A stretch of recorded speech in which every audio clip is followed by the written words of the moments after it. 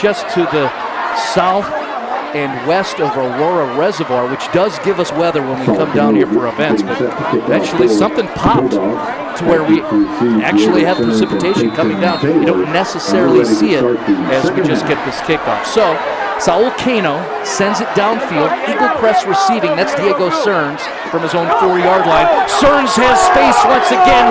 Rain, no problem for Cearns. Going to run away from the kicker, and another Bulldog touchdown. Diego Cearns. Diego, man.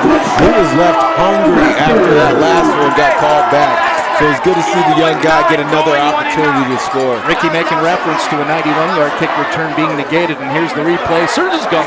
There it is, cuts the corner, and then you see guys giving as much pursuit as they can, and then he just turns on the jet, almost turns on the wings, and then this dude just tumbles into the end zone. I love it. He's got great energy, man. You could tell that he's the light of the team when it comes to his energy.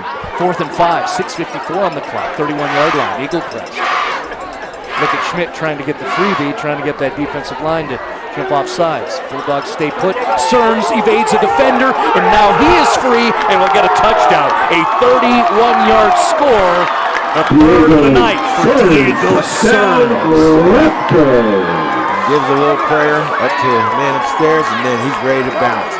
Now, I'll tell you what, I can't wait to take a look. Thanks for passing it my way, Justin. Now, you take a look, Diego Cearns has great blocking. They had a misdirection with the offensive line, and he was able to plant his foot and go. So, the turf, no problem for Diego Cearns. Not at all. Emphatic cut, and then he's free. and then he was free, and he's good to go. 3 tutties for Diego Cearns. X number of yards. Where's he sitting at now, Marty? Yeah, I do not know the yardage total, so we'll have to get with Dorothy down in the statistician's room to send us some numbers. Well, I'll tell you what, this guy might be going over 300 tonight if they keep putting the rock in his arms. A lot going on for Diego Cearns, and if we think about those splash plays, which are expected, it fits in. 31-yard touchdown run. He started this quarter with a 96-yard kickoff return, and then he has the 81-yard touchdown run back in the first quarter. 3 tutties, as Dr. Richard describes it.